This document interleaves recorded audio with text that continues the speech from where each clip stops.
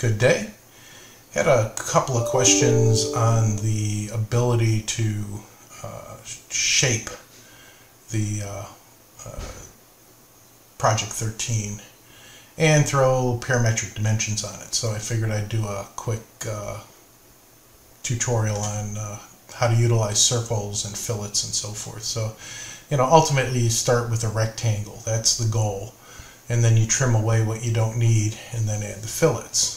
And so at this point I've added the circles and the rectangle, and so you just trim away what you don't want, which are the internal components, and then you add a fillet, and you right mouse click and put a radius on the fillet, and 3/4 of an inch here is fine, and we'll throw the fillet on here.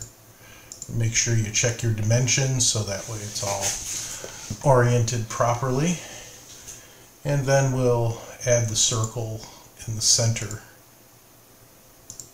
of the object.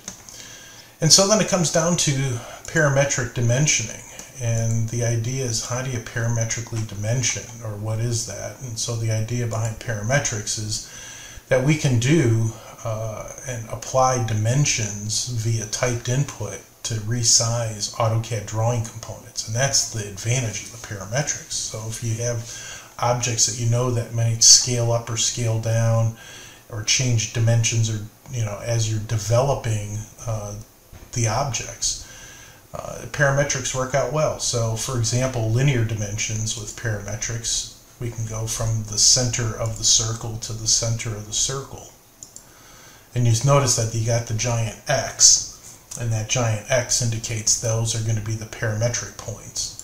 And so it comes up and says it's 16.49, but what if we really wanted 17? So we could actually change this and change the value in D1 to 17 and hit the enter key, and it literally will move the objects. So you saw it move the circle because the circle wasn't tied to the object. So now we need to tie the circles to the locations in the objects. Well, that's a matter of objects, of putting constraints onto these particular items. Like for example, concentric. So we can use the concentric constraint and say that the outer arc and the inner are exactly the same, and we have to do it to both sides. So once we do that to both sides, then it's going to continue to break different things. And again, it's not that critical on breaking things. The key is that if you don't want things to break, start from the inside and work your way outside, and as opposed to starting with the outside and working inside. So if you don't want anything to break, then you can undo what you've done and start with the inside rectangle, starting with linear dimensions on the square objects, and then continue to build it. But in this case, if things continue to break, then what you have to do is the coincident points are the points where the objects meet. So we want the coincident point of this to meet with this, okay? And we want the coincident point to meet with the other one. So we can continue to pick these coincident points, and all you're doing is connecting the objects. That's all you're doing here, is connecting the endpoints of each of the entities all the way along. And right now, the endpoints, okay, are getting all set up, and they're all connecting up. And so things don't look like exactly the way that they should, right? This side's bigger, that side's smaller, and so then what you can do is add more dimensions. As you add more dimensions, it stabilizes the drawing. We can also add things like tangent, okay, because we know that this arc and this arc is tangent, and these two arcs are tangent, and these two arcs are tangent, and these two arcs are tangent. So now that everything is tangent, and and this arc and the line is tangent,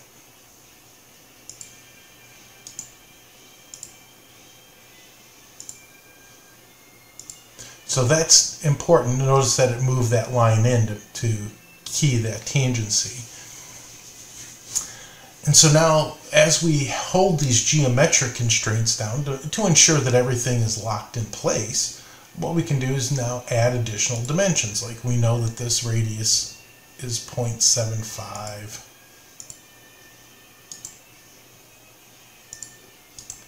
And this radius is 0.75. And so you're repeating the radii and ensuring that, you know, again, I always start with the smallest dimensions instead of the biggest ones. But I did the big one to show you that you'll break it, that your drawings will break. And all you have to do is just keep adding your data points, starting with your constraints, to lock it into place. And then we can continue with our radii here on the outside. This one's 1.3. It's interesting. We'll see what this one is. This one's going to be bigger. 1.8. So if we wanted these both 1.5, and you just double click on them, you can highlight the text and type in 1.5. And it updates it. See how it kind of, you know, just kind of updated it and cleaned it up. Now things aren't straight, they're not level. This line's now at a crooked distance.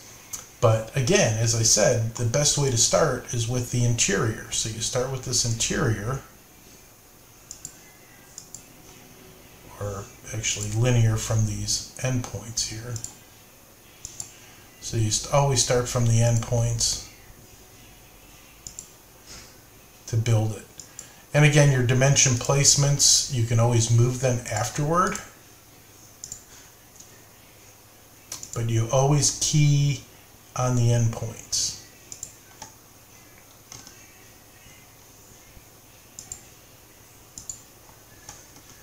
So now that this is locked down in square, we can say that we want parallel. So we want this and this to be parallel. And we want the verticals to be parallel. And so you can add these geometric constraints instead of dimensions. And so it just makes it a little bit easier to line everything up.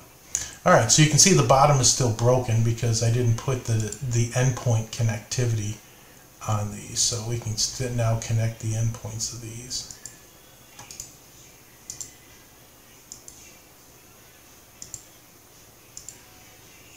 So now all the endpoints are connected, and this is basically stable overall. And so as we can then add additional linear dimensions. And if we want this to be 2.0, that'll shrink that up. Then we can do the same thing here. Make this 2.0.